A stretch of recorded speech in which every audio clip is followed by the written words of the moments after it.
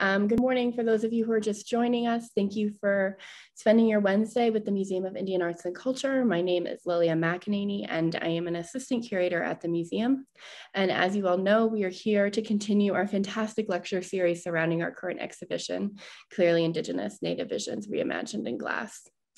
To begin, I'd like to briefly acknowledge the place where this conversation is happening, at least on my end, and even though we are not physically at the museum today and in a virtual space, in Ogopoge within the Tewa world.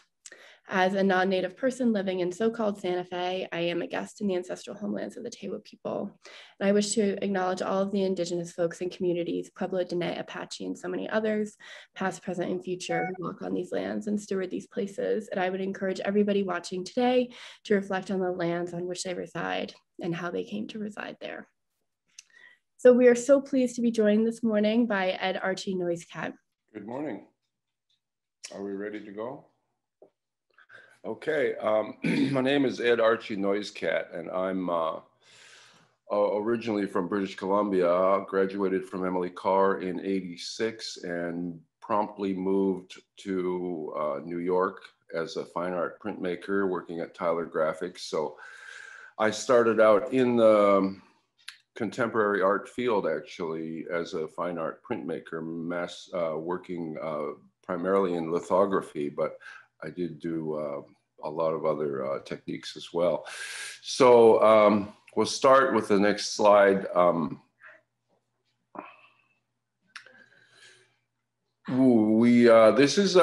This pole is actually a double-headed eagle that was done for the Lawrence family in Suquamish, and I live in the territory of the Suquamish people right now. The house here is on the Salish Sea in Suquamish territory. So we want to acknowledge that. And this piece was done for the Lawrence family about in 2010, I believe. And it's a old growth red cedar double-headed eagle, copper inlays representing Charles Lawrence, who was the patriarch of the family and was at that time the chief for a couple of terms. But we'll move next slide.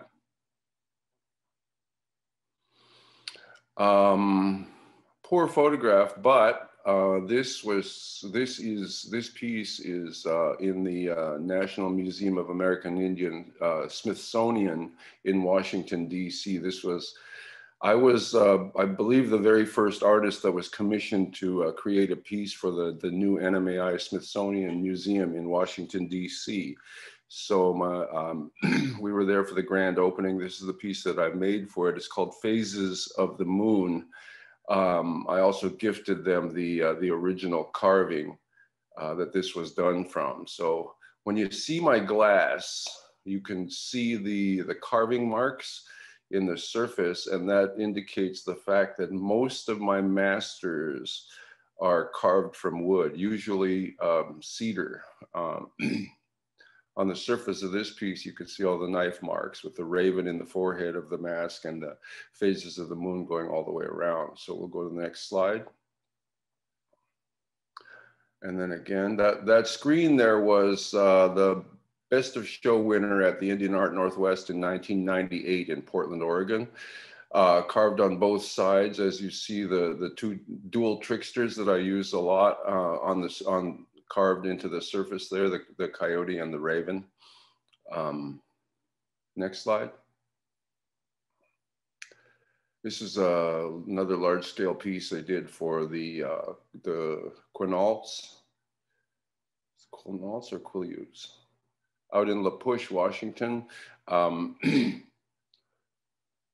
Anyway, this was a bus shelter that's done totally from cedar, with an image of a whale that brought the people a whale, I'm sorry, a thunderbird that brought the people a whale when they were having difficult times back in the day. So go on to the next slide. I think it shows the back. There you go.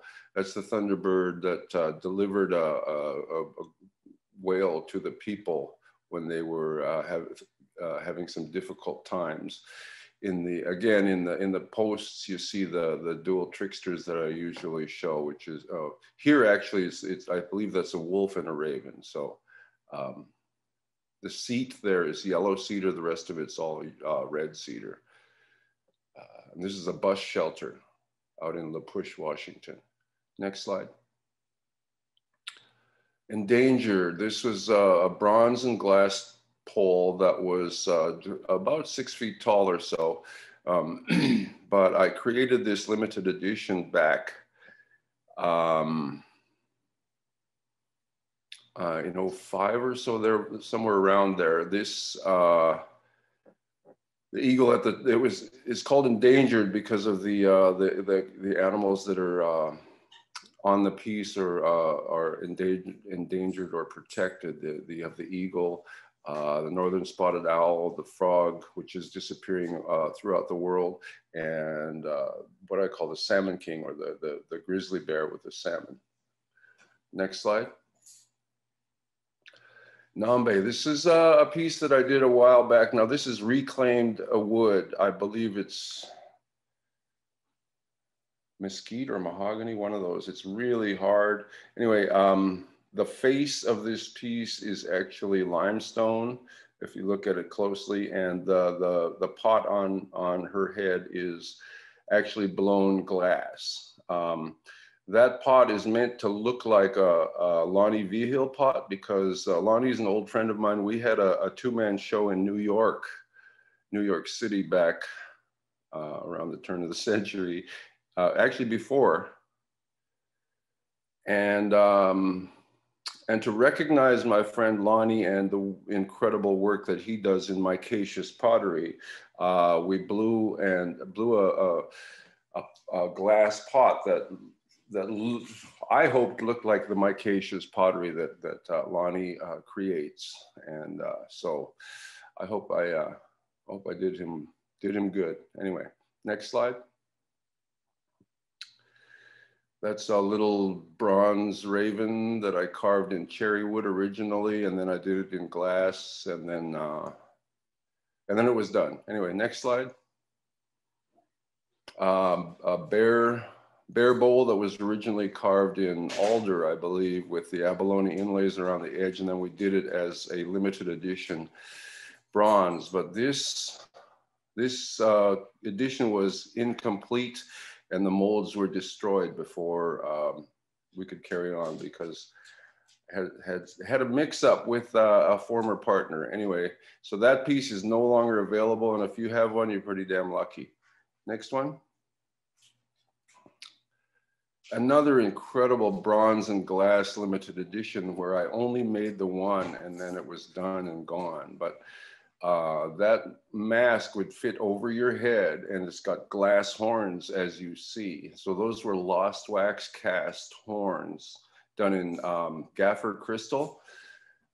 The eyebrows you're looking at, or the hair, is actually copper wire that's made to look like hair, and it's just a really cool piece. And again, there was only one made, and then it was done, and the molds were destroyed. So this is no longer available, and there's probably only one out in the world. Next slide. This piece was another limited edition. The raven pole with a raven, frog, bear with salmon, and the sun at the top. That's I believe 8 feet tall. That was a limited edition, no longer available. Next slide. Well, that had sterling silver inlays in it as well. This was a one-of-a-kind piece that was it had a light fixture in it with a dimmer switch behind the moon, which is cut from copper and then powder coated, so that the inside of the moon is actually still copper colored. So when it's lit up, you get that double color effect. And the weaving that's in the middle was woven by my friend in Suquamish with a frog design. So this, if you look closely at the weaving, the Salish style weaving, there are layers of frogs between water between different layers of water in the weaving. So it's a really cool piece. It's got a dimmer switch for the light, and I believe it's about 6.5, 7 feet tall. Anyway, next slide. This piece was done again around the turn of the century, or maybe even before, and it was purchased by the Kamloops Art Gallery up in Kamloops, BC. So this is a mask that portrays the spirit who brings the salmon. As you see, he's got tear tracks that are inlaid abalone shell going down his cheeks, and the salmon are articulated. So if you turn the little knobs at the bottom, the 3 salmon will swim on either side like that. I believe that's my hair on the piece. It could be horsehair, but could be mine too. Next slide. That is a paper casting limited edition that I did of the sun that's at the top of the bronze raven pole. If you go back and look at that picture, that is the same sun that's on top of that bronze pole. So we can go forward. Go on to the next slide. This is a limited edition piece that I have ongoing. And I have one here in uranium glass, which looks really interesting. I'll show it to you in a bit, but this piece is, the one you're looking at there is done in gaffer glass, gaffer crystal, which is pretty much the only glass that I use for my casting, for my kiln casting and lost wax casting. It's about 16 or 17 inches in diameter, I believe. And anyway, next slide. That's a piece that's no longer available as well. That was a nice piece. So, and that was large. That was about 18 inches across. Next slide. This one I have sitting right here in my window. I did an interesting treatment to this, which is I polished the carved surface of it as well as the back. So there it is over there in the window, the blue piece. You can't see it. We're not close enough for you to see it, but it's a little different than this. And also the stand is powder coated. So it gives it a more kind of a really cool effect with the black stand. Anyway, next slide.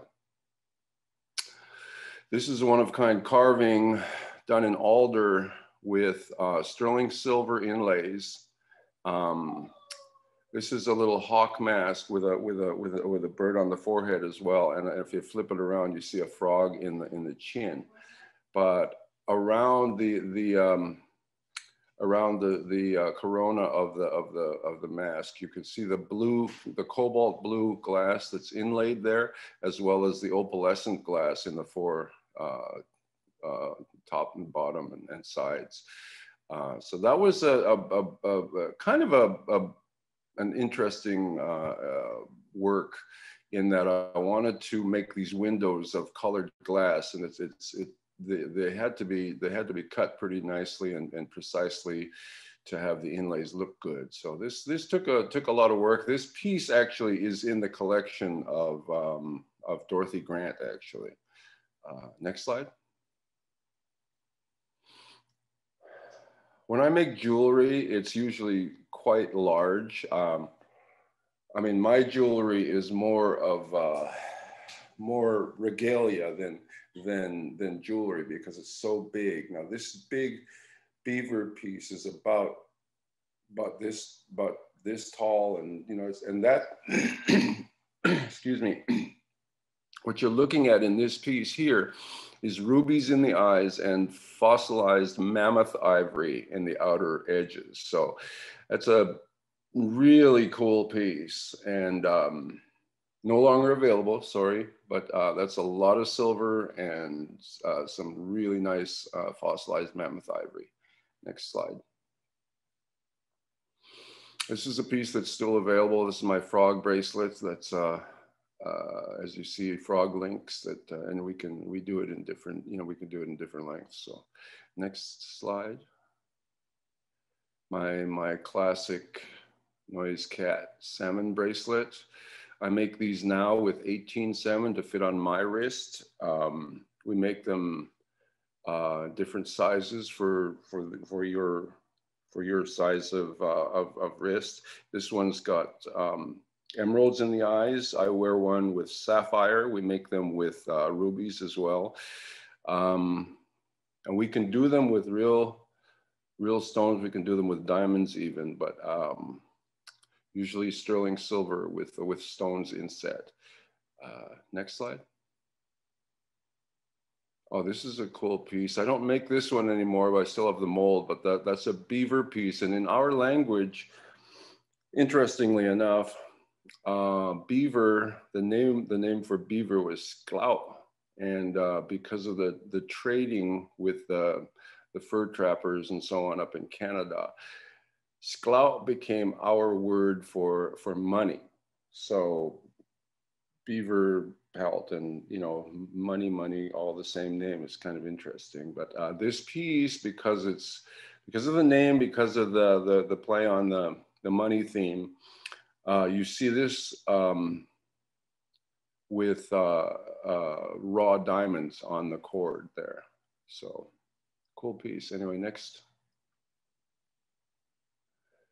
A 6-foot spindle whorl that was carved out of cedar for the Nisqually tribe. This is in one of their gas stations, one of their stores over there. But they wanted something representing a thunderbird that was 6 foot across and deep. And if you flip that thing around, you can see a scene of the mountains and fish above the eagle's head in the tail of this thunderbird, and in the wings of the thunderbird you have rain on one side and hail on the other, and that's what the thunderbird is producing when he's sitting up in the clouds. So interesting challenge. I like to add different layers of texture to my carving to make it more interesting. Anyway, this piece, if you look in the background, there's like a herringbone pattern of cedar weaving in the secondary background, or in the background of this piece. So different layers of texture and and carving and color, so that they all separate, and you can kind of have a pretty nice looking piece. Anyway, next slide. Oh, this was called, let me think of the name of it, but it's carved in mesquite and mesquite on the bottom, Texas cedar in the woman figure, holly in the wolf mask, and walnut in the prow of the prow wings / prow that's coming off the back of this thing. The name of it was Prowess, Prowesse, and it's interesting piece. It's got sterling silver inlaid into the chief's headdress at the bottom. It's got blue lace agate in the eyes of the holly wolf mask that you can separate and wear. If you see the copper bale at the top of that mask. So like a lot of my smaller pieces, this has a separate piece that will remove and can be worn as a piece of jewelry. Next slide. Oh, cool piece. This is carved cedar. The raven flying at the top is carved in wood, and the pole itself is blown and carved glass. Yellow on the inside, black on the outside, carved through to the yellow with the raven and the sun design, and it's sitting on another cedar carving of a sun. So this is it's got multiple layers, and the the raven at the top was originally meant to be done in glass as well. So this would have been mostly a mostly glass piece, but you know, the costs of doing everything the way that I like is pretty steep sometimes. So sometimes I have to settle for a simple wood carving. Anyway, next slide. Another my limited edition bronze. This is no longer available either, but this was called Ascension. And this is a tribute to my father who passed away in 2003, I believe. And the sun in the middle of the piece that the raven is taking up into the sky has 8 rays that are coming off of it, and those represent myself and my 7 siblings. And the raven itself, you see a portrait of a man in the middle with his arms up to form the wings. That represents my father.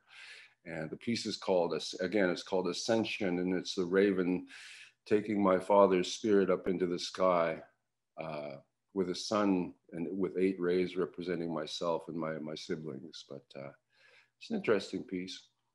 Next slide. Again, the ascending raven. This piece, if you can believe it, is the raven is in 1/2-inch thick corten steel, 12 feet tall. So the moon that you see up at the top there is about 3 feet across. I think it was 40 inches, done in stainless steel. So this piece is massive. It's almost 15 feet tall. It's up in Westchester County at a private collector's home. But that was the original Trickster's Moon that I made. You can see all the different characters, you know, on the wings and the tail and so on. So next slide. One of my wall hangings. This one's called the Shapeshifter. I've done different colorings of this, but the frog is overlaid over the center, this center spindle whorl. It's called the Shapeshifter, and it has a Sisiulf, or a double-headed serpent that's coming up out of the bottom, and those serpents are turning into wolves, which then are communing with the frog that is in the middle. The frog is a messenger between worlds. So it's another really cool story piece. But I like to do the layering with the light passing through, with the you know, with my printmaking background. Cut steel and aluminum, metal really kind of gives me those surfaces that I can separate and make you know, do some really cool spatial things with. So that's this is why I really like steel. Next slide. Blown and carved mask. This is done with a mold. And this piece, I believe, was in the show there at MIAC. And the collectors can't let it go on to travel. So unfortunately, this one does not go any further than the Santa Fe show, but at least you have it here. Now I carved the original head, the head for a blow mold for this piece. I saw there's a pair of stone masks that are in a museum, or 2 different museums somewhere, and they were in a book, Northwest Coastal Art book, and I saw these stone masks, and I at that time was talking with Preston Singletary about collaborating maybe, and he said, well, we should do a blow mold, and I was like, he described to me what I needed to do. So I went ahead, I carved this head out of cedar, and then we made a 2-part blow mold, so the thing hinges and closes like this around it. So when you take your bubble and put it into the top and blow it, it takes the shape of the mask, and then take it off the pipe, and you have masks of different colors that you can carve. And Preston made a number of these, and I made a few. This one's a frog. It's a frog mask. Next. This is another one that I did. This has got walnut carved horns overlaid in the glass, and this is called Shaman's Trance. There's a lot of shamanistic imagery here, especially from the northern people. So you see the otters that come down into the cheeks over here on the left side, and the horns, of course, which represent the mountain goats' headdresses that the northern people wear. And my classic double-headed snake on the back of it, the sisiol that's on the back there. So I really like this piece, and it's one of my favorites. Next. This was my foray into working with hard glass. When I was in the studio out in Santa Fe there, my neighbor was an expert in working with this hard glass, flame-worked glass. So I took up with him, collaborating on this, and made this series of goblets. I called it the Supernatural series, I believe. What it is different birds. On the left, as you see, is a raven that's sitting on top with a thunderbird that's sitting on top of in the goblet with a lightning bolt being the stem. The middle one is a white raven sitting above the clouds, and the third one is a phoenix, of course, sitting above the flame. So these were sold as a set. I believe I sold them through the Smithsonian in DC. Actually, somebody in DC owns these. Next picture. This is my my limited edition lost wax cast salmon that I call, what's it called? The title will come to me, but these are lost wax casts. I carved the originals in cedar and made molds so that these are actually freestanding pieces. There's a male and a female. As usual, whenever I'm depicting the salmon, I usually have a male and a female together, and as you see here, the front one is a female with the eggs and so on. So these are still available. Couldn't tell you what number we're up to, but it's a cool piece. Next slide. This is a massive piece. That the box is blown into a blow mold. So I made a steel box, heavy steel box. I believe that's 20 inches by 12 by something like that. Anyway, the lid on that, as you might notice, is walnut with the inlaid glass in the top, and it's got a blue Thunderbird, I believe, on the face of it on the other side.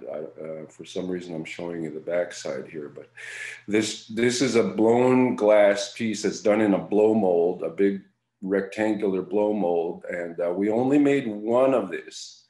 So there's just this one out there in the world. So next slide.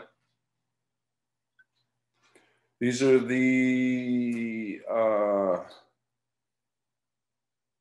bronze salmon that I carved that I cast at IAA. I was invited down to be an artist in residence at IAA when they opened their brand new foundry. So I was the first artist in their foundry down there.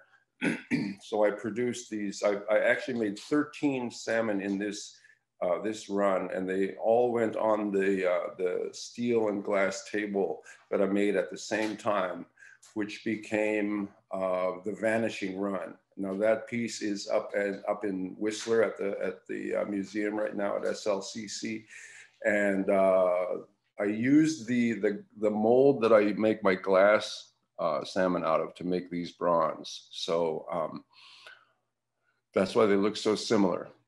But the glass are solid, the bronze are hollow. Next slide. And that's Salmon King. Or, I'm sorry, the salmon table, the vanishing run. Anyway, steel table, glass top, crushed glass underneath the salmon to represent the rivers running yellow. When I mean, what inspired this piece is when I heard the mine tailings were spilling into the rivers, into the Anamas River down in the corner of I think it was down in the southwest corner of Utah, I believe. But anyway, they were terrible. They were polluting the rivers with the mine trailings, and the river was running yellow. And so these salmon are sitting on a bed of crushed brown glass, so that when it's lit, it looks like they're swimming in yellow water. Anyway, next slide. That was the sunrise ceremony on Alcatraz a couple of years ago. Next slide. I was asked by Greenpeace to take part in the acts of resistance. I was one of 7 artists that was asked to make a 40-foot long banner, to design a 40-foot long banner to hang from the Steelworkers Bridge in Vancouver.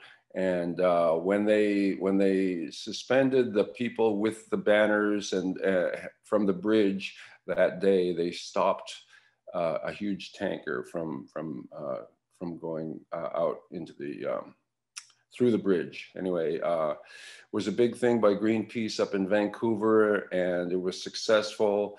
That's my banner right there in the middle there, the green and black one. So that now belongs to the Museum of Vancouver up in Vancouver. They did a show recently of those banners, and that was where this poster came from. Next slide. Here's another view of it. You can see the protesters hanging from the bridge with the banners showing proudly. Next slide. Current works. I think we're done with the slideshow, but that's a spindle whirl on the left. It's called the Sea to Sky. With Purple Heart. The middle one is the example of the Black Crawler, which is my auntie's story of the woman warrior song being brought to her by this spirit called the Black Crawler, and that's a mask representing that in the middle. And then another shapeshifter on the right. So next slide. These are some of my these are all of the fused glass pieces that we have available right now. Some of these are traveling with the Clearly Indigenous show, and we have them showing in other places. I have them available here out of my studio as well. So they are readily available if anyone's interested, and they're fairly large. The Wolves of the Sea, for instance, the red one is, I believe it's 24 wide by 20 tall or something like that. So they're a good size. They're all on my website, which is noisecatart.com. Next slide. More of the portfolio. Again, Bear Mother Moon mask on the top middle with a red sun eagle, and Bringing the Light on the left, which is the fused glass, and the salmon again. Next slide. Some of our smaller items in glass, which are available in different gift shops. We're at the Bainbridge Island Museum gift shop, And we're about to be at Mohi in Seattle. So, and of course we're at SLCC in Whistler. So next. This is very new, some of our newer items. This is soaps that you're looking at in glycerin soaps, both opaque and clear. And we have a lot of fun playing with these colors. If you look at the salmon in the middle picture there, I mean, it's just so much fun playing. They look like gummies, but these are actually soaps, and they're very, very nice. When I was growing up, we never had fancy soaps like this. So now that I'm grown up, I can have all the fancy soap that I want. Next slide. My Auntie Martina on the left there holding the umbrella that I gifted to her, but we have umbrellas and masks and earrings and rings of incredible design, cards. That's a raven. That's distorted a little bit, but it's kind of squished in. So the ring is a little bit more elongated than that. But anyhow, that's got a black pearl in the raven's mouth. Next. There you go. I guess that's it. I'm having our press release just came out announcing the dedication and awakening of this 20-foot pole that we've installed up in Whistler. So if you go on Facebook, you can find on my Facebook, you can find the announcement, the press release. So if you go on my website, noisecatart.com, you can find all the works that are available and announcements and the shows that I've taken part in, the Greenpeace work, and some of the other projects that we've taken part in, including Canoe Journey and so on. So next slide. That might be it. Yeah, and that's the entrance into my show that I had during the pandemic up in Whistler at the SLCC. That was walking into the show. You can see the We Are Wolves pole over there, right by the entranceway. That piece is 10 feet tall. Next. This piece, this is one of my favorite pieces of all time. This is the black snake and orca on the top. The main part of this piece are all carved from one piece of alder. So I took a half log of alder and laid out this design of an orca and a black snake and sketched it out, and then carved it out with my chainsaw first, and then very carefully finished it out with my knives. And in studying the piece, trying to figure out how I should stand it up, I was going to put it on a pedestal and do all kinds of things. But turns out that I designed this salmon in walnut, very heavy, 2¼ inch thick walnut, and then joined them into the bottom through Japanese joinery. So they made up the feet, and it just worked perfectly. So this piece is the alder up in the air is suspended over the black walnut salmon that are in the bottom. So it's a statement on the ships, the oil that's being shipped to the Salish Sea through the pipelines. So obviously we want to stop all of the pipelines. We've having some success with some of them, and there's a main one going through British Columbia that we have yet to take down. So our work is far from done. As you know, the Earth, our Mother Earth, is having a pretty strong reaction to all the humans here. So we need to do something to try and alleviate the problems that we're having. Maybe we should all switch to electric vehicles. Anyway, next slide. This is my Bear Mother Moon mask being danced by our friends by the youth ambassadors up at Whistler. So they did a presentation during the opening of the show up there, and this is them doing the dance in, and one of the young ladies is dancing the Bear Mother mask. So there you go. Next slide. Nasty check in that, but that's the bear dancer with a portrait of my cousin Redmond, Redmond's face as a bear dancer. This is the 20-foot pole that I pieced together for the museum up there. It's red and yellow cedar. That red cedar came out of the Olympic National Forest down here in Washington State. That piece of wood was gifted to me by my friend Pete Peterson, who is Suquamish. And then the other logs that made up the rest of the pole, if you go to the next slide, you see the Thunderbird at the top is carved from yellow cedar.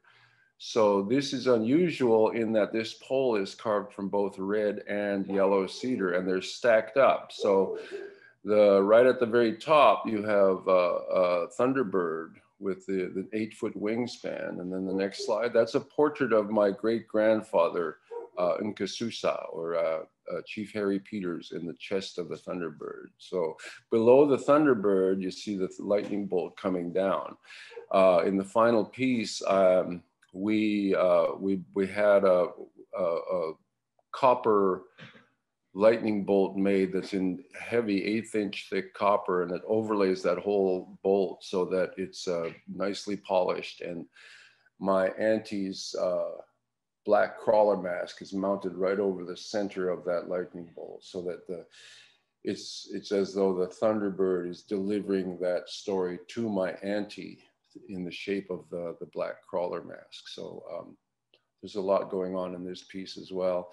This piece has been raised. It's standing now in the museum. We have yet to awaken it and give it a blessing, which is what we're going to do in a couple of weeks on the 22nd, which I believe is Earth Day for most folks, is the day that we will dedicate and awaken this pole. Next slide. There's Redmond, my young apprentice, and our wonderful dog Bamboo at my feet there. She's always with me, and this piece is now done. Next slide. That's as it was laying on the floor. This picture is taken on the right, is taken from a cherry picker. So this is way up in the air. That piece is 20 feet tall. It looks awfully cool. This does not have the black crawler mask mounted on it yet, but if you go to the press release that we just put out on Facebook, and the Squamish Lilwat Cultural Center is putting out a press release this morning as well. So if you go on Facebook, you should be able to find that announcement and see the piece as it stands right now in the museum. So that was fantastic. Thank you so much, Ed. I have so many questions for you, and I'm just really excited to have been given the opportunity to learn more about your work. And so while we're waiting for some questions to come in from the audience, I'd love to ask you a little bit about how you got started in the art world. I know you got started with printmaking, right? And I think something that is so striking about your work is the incredible mixed media, how you move so seamlessly in between glass, steel, bronze, inlay, jewelry. There's pretty much seemingly no direction that you won't go in. So can you tell us just a little bit about your trajectory within the art world?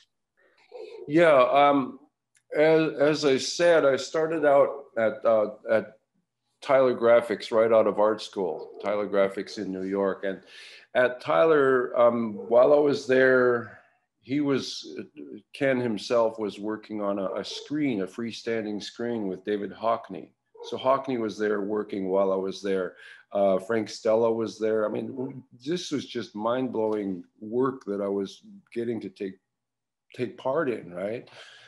And at the same time that I was there, I was actually hand painting Roy Lichtenstein brushstroke sculptures in cherry wood as well. So being there, while I was there, I got to see this incredible work being made for David Hockney and for Frank Stella. These different pieces that they're being made on handmade paper that they were making in-house, huge monstrous sheets of paper.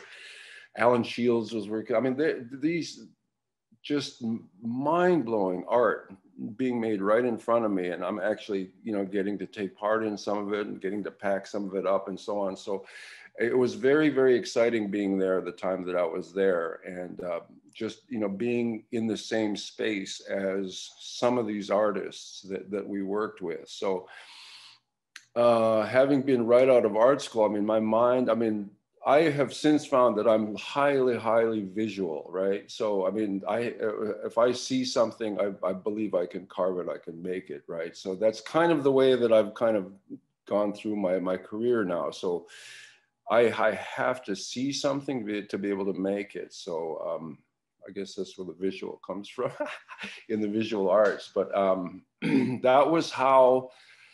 that was kind of the eye-opening experience that I had at Tyler Graphics and at other print shops afterwards as well. I mean, I worked in several really high-end print shops in Soho as well for Solo Press. And so all these artists that I worked with were just so well into their careers that, you just stand back and absorb everything that they're doing. And so that's kind of where the fearlessness comes from. First off, to be consistent and to be able to go where you feel like going is a really strong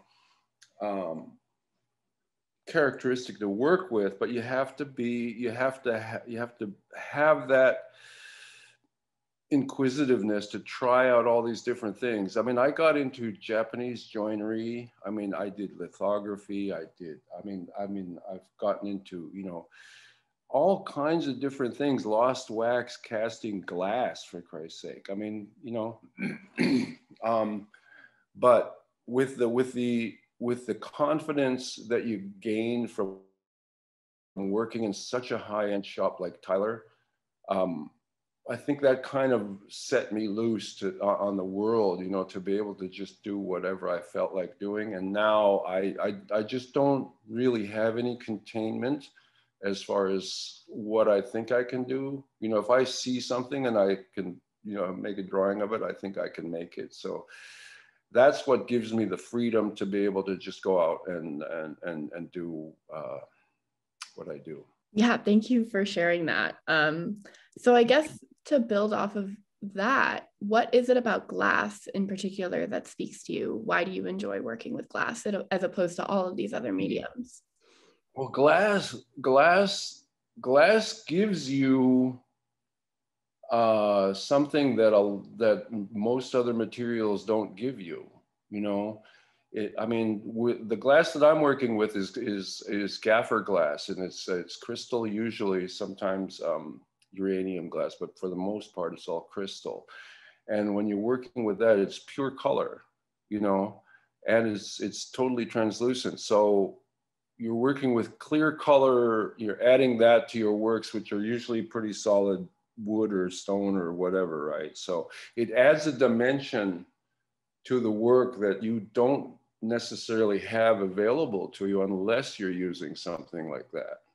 So it just quite literally adds more dimension to the work, Yeah, and a lot over the course of this lecture series, I've heard from a lot of different glass artists that they enjoy glass in particular because you're not fully in control of it, and the glass will kind of do what it wants to do. And I've heard that from potters as well. And is that something that you experience, or how do you experience a sense of control in comparison with something like carving? It's actually got, I think that I have a lot more control than they're kind of letting on they have. I mean, obviously am carving the master in wood because, and you know, assessing, you know, where the thickness needs to be and the thinness and so on, or the, you know, piercing through a piece to get a full effect. I mean, it's a process, I think, that I don't know, I guess I've just developed over time. I mean, it's just my eye, you know. Yeah, and there's so many different ways of working with glass. I think there are some methods that allow for a little bit more control than others. On that note, I'm also working like a printmaker. See, and as a lithographer, I mean, I have absolute control of what I'm laying down. I mean, the tackiness of the ink, the oiliness of the ink. I mean, the amount, you know, how much the stone loves the water. I mean, there's a lot. There's more to it than just, you know, putting ink down in the open, you know, on the black spots. I mean, so with that approach, I mean, the kiln casting kind of gives me control, absolute control over what I'm doing, because I put in the exact right amount of glass into the mold. The mold has to be made properly, first of all, so that it doesn't, you know, fall apart, or and you want really incredible detail. So I have a lot of control over both the mold, how the mold's made, and the glass that's going into it. So it's my approach is very much like a fine art printmaker, you know. So. Yeah, I could hear that when you were speaking, saying this is one edition, you know. Yeah, so that's really interesting. It's a really interesting way to think about that. Huh. So I don't see any questions from the audience yet, just a lot of comments thanking you for your time and sharing your expertise. I have actually a few more questions in terms of collaboration. I love the Nambe piece that you shared that you did in honor of Lonnie Vigil. And you also mentioned some collaborative work with Preston. And I was wondering what role collaboration typically plays in your work. Well, as a trained printmaker, of course, one of my main expertise is collaborating, because you have to be able to collaborate with an artist whose work you're printing or that you're making. So that was I was trained to work with people, with other artists in my printmaking, my schooling. So that. I've always been able to work with other people, to collaborate, and I think that's kind of what allows me to like go into Pratt and teach, you know, large scale carving and so on, because you know, I can talk all day while I'm doing the thing, you know. It's just what I can do. So yeah. So to wrap up, would you mind telling us about those pieces that you just gave us a brief preview of? Sure. Here, let me unplug this. I'll go over here. Yeah. This one right here. This is the Thunderworld.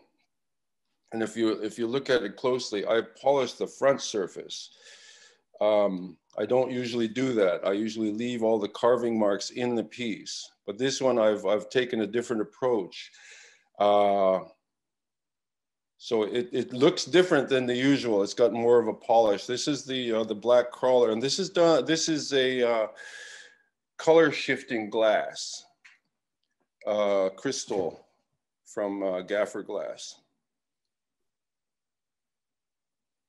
It's beautiful. And over here, I have the uranium glass, the Sun Eagle done, and I have a black light behind it right now, so which gives you that glow. So I can turn the light off, and so you can see what it looks like without black light. Wow. So that's the piece, just plain glass.